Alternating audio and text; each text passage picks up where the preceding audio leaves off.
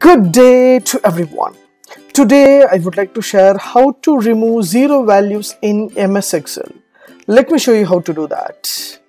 Before that, kindly subscribe HowXT channel and click the bell icon to know about more videos. Yes, from my laptop I have the Excel file, so I have the detail of a country and all kind of accounting details will be there. So while I give the auto sum options, there is a zero values are there. So how to remove this zero value so that I can enter automatically, the amount will be direct to that. So to my total, entire zero value should not be displayed over here, it should be hide. So what I have to do here, so select the column which is you want to remove the zero value. Use right click on that and go to format cells. Once you click the format cells, there will be a different kind of options will be there for the number.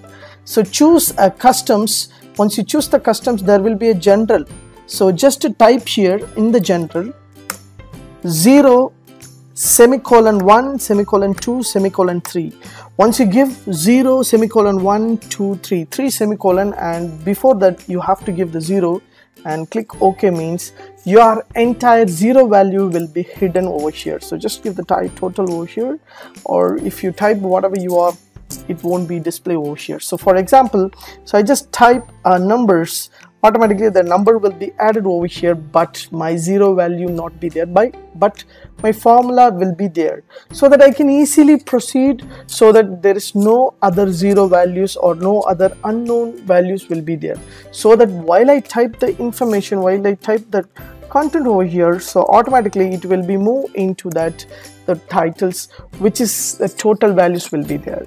So this is a beautiful and easy option. Use this option to create your entire Excel sheet.